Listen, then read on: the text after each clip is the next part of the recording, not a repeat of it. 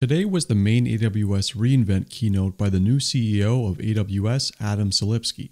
There were a bunch of new service announcements made this year, and I wanted to give you all a quick summary of the major ones that came up. I've also put timestamps in the description section of the video in case you want to skip ahead. So Adam started by introducing a new processor that follows the popular Graviton 2 chip. You guessed it, he announced Graviton 3. Graviton 3, like the chips before it, is an in-house developed AWS processor that was created for cloud computing. The processor line supports lower energy use, faster processing, and a whole host of other features. The Graviton 3 is a big step up over Graviton 2, featuring 25% faster speed for general compute, 2x faster floating point and cryptographic computations, and 3x faster for machine learning workloads. These processors use up to 60% less energy than a chip with comparable specifications. On top of that, Adam announced a new EC2 instance called the C7G type that will use the new Graviton 3 based processors. Over the past year, AWS has announced support for Graviton 2 processors for services like AWS Lambda and ECS. I fully expect that in 2022, we're going to see support for these new processors in those services as well. Adam also announced a new TRN1 instance type for EC2 that's optimized for machine learning model training. The new instance features 800 gigabit per second network bandwidth and seems to be optimized for a machine learning training cluster where workloads are shared across many machines. Next up is a service called AWS Mainframe Modernization. Adam introduced this service by speaking to the number of financial institution customers using outdated legacy mainframe machines that are looking to modernize. With mainframe modernization, developers can shift their legacy mainframe infrastructure to the cloud, either using a lift and shift model or a refactoring process. If using the latter, AWS will automatically generate Java-based code out of the standard COBOL-based code that's typically used for mainframes. Another new service announced this year was AWS Private 5G, and I have to say, if anything was truly innovative and exciting this year, it was this service. Private 5G allows users to set up and scale private 5G networks using AWS infrastructure.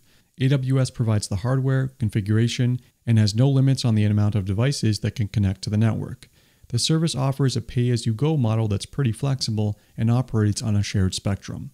I'm really excited to see how enterprise-grade consumers use this new service. It's applicable to so many different industries looking for lightning-fast connectivity to the cloud, and I'm excited to see how it's leveraged in the future. Adam spent a bunch of time discussing data governance this year, including databases, machine learning, data lakes, and analytics, and there's a couple different announcements in this category. Firstly, he announced row and cell level security features for lake formation, a popular AWS service that's used to aggregate data from many different sources and store it in a secure and reliable way. Row and cell level security allow administrators to apply granular access controls to data tables to ensure that data security isn't compromised. Alongside that, Adam also announced transactions for governed tables that support ACID. Using transactions, you can now rely on your data lakes to gracefully handle conflicts and errors between datasets, ensuring consistent views and eliminates the need for custom error handling code. Also in the data and analytics space is a new serverless announcement.